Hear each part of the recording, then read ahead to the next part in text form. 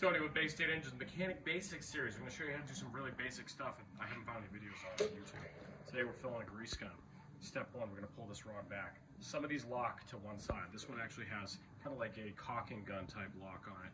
We're going to unscrew the top from the base. I think I can do this. It's got grease on it. You're going to need gloves, optional, a rag, also optional, and a new tube of grease. So here we go, we got an empty tube. So what I'm going to do, carefully, so I don't like getting grease all over myself, I'm going to push this lock in, and I'm going to pull the old tube out. Okay, we take that, we file that in the garbage. Now we take our new grease gun, we remove the plastic cap.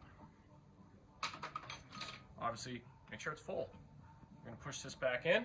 What I'm going to do, I'm going to pull this down. Hopefully it locks all the way down. Might take a little bit of extra effort here. The shaft is undoubtedly greasy.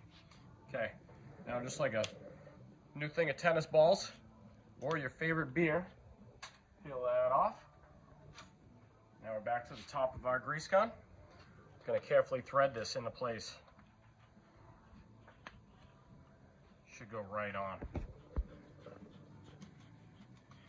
Now there's a spring in back that straddles this rod. That's actually what we're going to release here. So it pushes the grease up to the front of the grease gun. You can see that you actually have to physically push this back in. It's kind of a good indicator of how much grease is left in one of these tubes. Now you have a little air vent here. We're going to take our rag. We're just going to push down on this plunger until we see some grease come out. As long as there's not a huge pocket of air, it shouldn't be that bad. See some good grease coming out. Now we go over to our output. I'm going to squeeze this. See, I'm actuating the grease gun.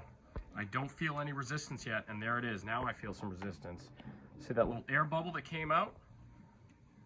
See the grease change color a little bit? Now the grease gun's ready to use. Should take you 5 minutes or less.